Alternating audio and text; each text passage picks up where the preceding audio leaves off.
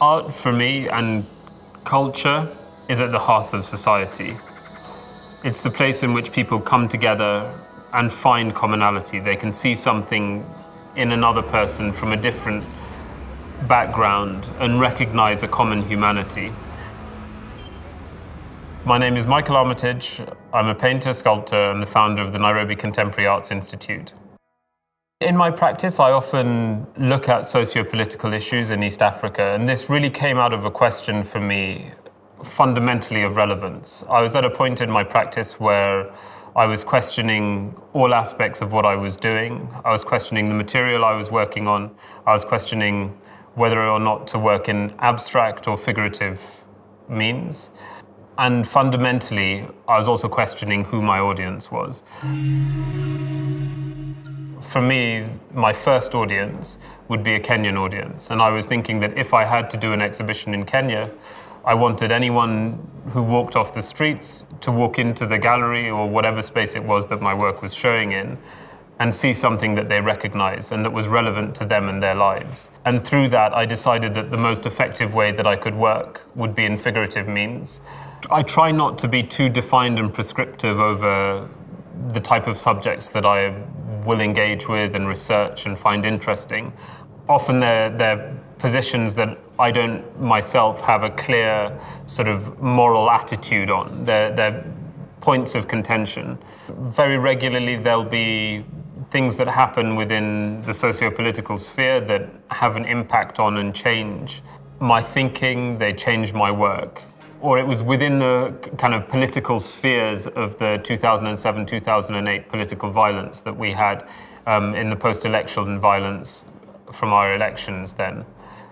I was quite taken aback by the international pressure on local media to perform in a certain way, in a way that they felt was right. And they described the local media as falling into what they said was a peace coma, meaning that in order for peace to prevail, they were in a coma about all the political situations that were going around and weren't reporting on them. Very often I'm asked about the stereotypes that my work is dealing with.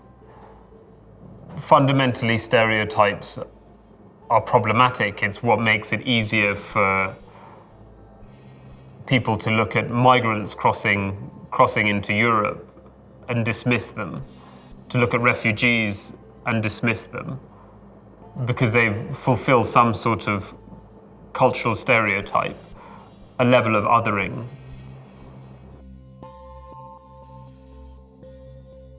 When I was setting out the conceptual cornerstones of my practice once again, I was questioning the use of a canvas. I was questioning it because it would then locate my work within specific histories. I came across this material called Lubugo bark cloth, which is a Baganda cloth. It's largely used as a funerary cloth. And this was interesting to me because it was, or where I found it, was in a local tourist market in Nairobi. That displacement, the displacement of culture, the total loss of function and meaning, and the repackaging and representation of that was something that had parallels with different elements of culture here and different pressures of the tourist industry on aspects of culture in Kenya that were interesting to me.